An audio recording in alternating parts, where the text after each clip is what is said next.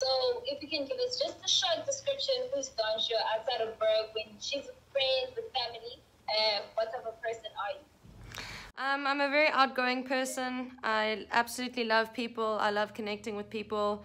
I'd say that I'm a very introspective human being. I like to delve deep into the meaning of life and why we're here, and I absolutely love exploring myself through sound and music. And music's always been a part of my life. I know that you said you wanted to veer away from that, but it really is like the center of my universe. It's all I think about. I sleep, eat, breathe music. In your terms, which challenges did you face coming up in the entertainment industry? I think the biggest challenge that I face, like any artist faces, is not knowing yourself. You know, I think everything becomes so much easier. Your pathway becomes so much more clear in terms of executing on your vision. When you understand who you are, what your brand is, how to consolidate it, how to tell your story. Because at the end of the day, every artist who's become successful has created a brand out of their name, out of their face, out of their character, out of their music, their sound. All of it ties into one another.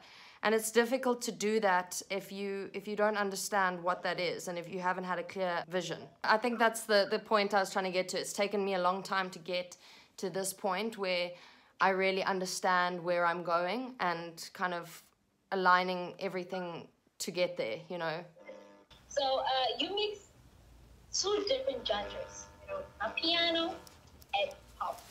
So that creativity, where does it come from? Having to mix a piano and hip hop. I think just my love for pop music.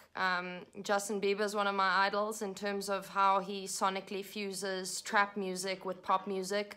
And when I heard the Amapiano sound, I absolutely loved it, but it also reminded me, in terms of its structure, a far more of house than it does of like a mainstream pop song. And so I wanted to create a fusion between the two where it's very punchy, it grabs you, the hook comes in soon, and yeah, it's more mainstream than what Amapiano has previously been in the past. I'm not saying I'm the only person doing this. There's probably a lot of people out there doing it already. It's just, yeah, when I was trying to communicate to my producer exactly what kind of sound I wanted, those are the two kind of sounds that I wanted to fuse together. Wow, amazing. No one would have actually thought about it, just combining two genres and making a bang of music. Actually, it's not everyone's talent. Like, you know what, I'm gonna mix hip hop and R&B. Let's see how it works. But you're doing it. You're doing it. Mixing on a piano and pop. It is amazing. In terms of the inspiration behind the track, it was, I've always loved the phrase SIYAJIVA, you know, like if I see someone jamming hard, I'm like, I always say that saying, and then they're like, oh, how do you know that saying? That's so funny. Because it's like when the cats are away, the mice will play, you know. And so yeah, I came up with a hook for it, and I sent it to a bunch of my friends who do Amapiano, and none of them used the idea. So I was like, well, why don't I just use it myself? And then I laid it down with my producer, and I was like, wow, I found a sound. Like, this is epic. And a lot of other songs have been born from that similar structure of creating the music. Just asking, did you learn how to dance, or it was something that you just saw like, Ish, I like this, let me try and test it out? Or did you have to go for dance classes? Has someone to teach you? Yeah, so the new video that we're shooting tomorrow for the next single is called Kwenzakalani. And I got the assistance from Costa Titch's lead dancer. His name's Angelo. And his whole team of dancers, they are amazing human beings. I actually just we finished up rehearsals now for tomorrow. So they've taught me a lot about movement and how to position my body to make out like I know how to dance, but I don't actually really know how to dance.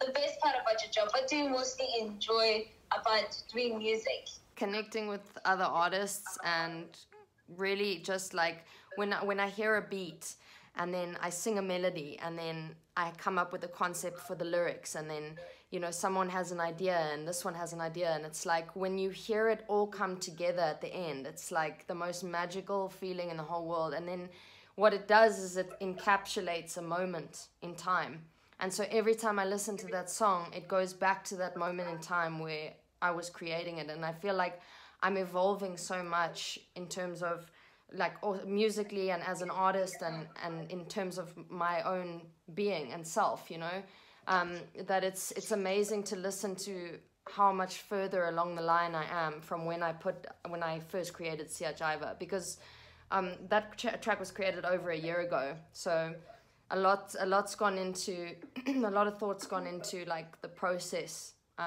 here out, you know, what's going to be rolling on after this track. How was the reaction at home when you told them that, guys, I'm going to do music? Or they just saw you on screen, like, I go, what is that doing on our screen? Because parents got this thing about entertainment industry, like, this industry, why didn't you become a dancer? My mom is very supportive of me, you know, like, I've been singing since I was a child. I absolutely love it, you know, like I said, it's the center of my universe, and I really mean that. Like, I used to sit when I was a child in the bathtub and sing the national anthem to myself for like 3 hours, and I used to get like so emotional about it. But like that's how deeply frequency touches me. And you know what, not many people have the gift to be able to sing, and the fact that I do, I don't want to waste it, you know. It's such a deep form of expression to be able to have a feeling and to embody that through sound.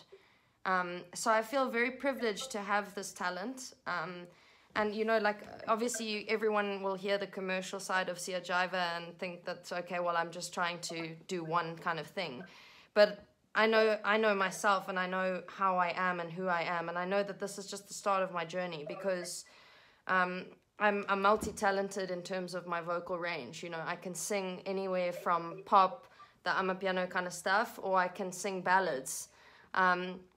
But there is something about Zulu music that absolutely kicks my ass. I just love it so much. It's like when I listen to Mlindo, the vocalist, I don't know what he's saying, but his vocals like hit me deep inside my soul, you know.